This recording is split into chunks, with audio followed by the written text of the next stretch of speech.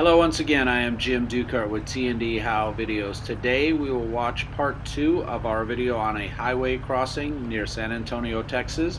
Our participating utility is Pedernales Electric Cooperative, and this video is sponsored by Burns and McDonnell. Now if you watched day 1, you saw that this is the receiving end of the rope, which will be the transmitting end of the cable going back across the highway.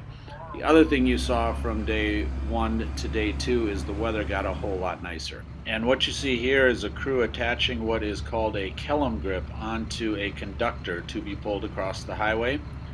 See, they're working to make sure they get a very secure connection onto that conductor, including strapping in, crimping in a couple of metal bands.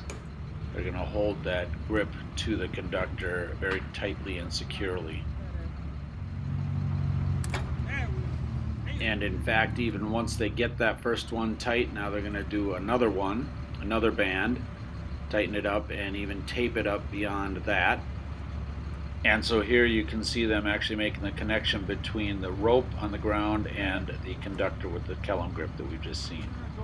So now you can see that connection, you see the black tape on it there, and we'll watch that as we start to pull this rope back through the dollies and spools up on the line. You see it here. You're going to see in just a moment, you're going to see that sort of connection or junction point just on top of the trees there as it's going up. And then as we jump ahead and continue, it's now going to go right up to the cross arm itself.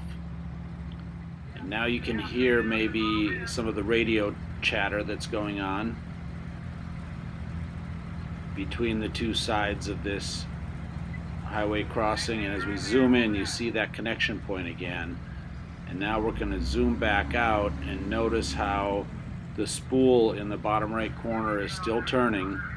As we come back in one more time, you're going to see that connection point has already moved to the second bucket in this line. And now we're jumping back across the highway to the destination point for this cable pull. See that rope get tight and the tension. And then we go to a shot of our board drum puller and bull wheel tensioner that we saw in highway crossing part 1 of this video. And the green rope is being pulled in by that tensioner. And now we take a shot back up towards the receiving end of this rope pull and conductor pull. And you're going to see the connection point coming in on the left of the screen as it moves left to right across the screen here. They're going to pull it about 10 feet past the dolly that they've got attached to this pole.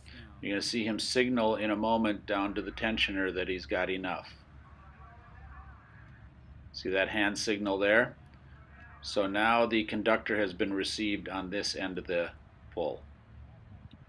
So now we can watch that same operation from the vantage point of a GoPro on the lineman's hard hat up in the bucket. We use GoPro cameras for training purposes. You see this connection point go through the dolly to the other side of the pole and cross arm. Now another lineman is going to use a hoist to tie off this side of the conductor. So now one more shot back towards the ground. You can see the connection point between the rope and the conductor. Yeah, we got it cut off.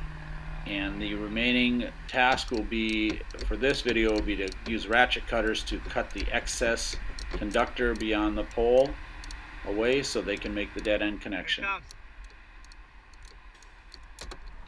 So now as we pan back across State Highway 281 just north of San Antonio, Texas, you will see a new energized road crossing of 3 conductors plus a neutral.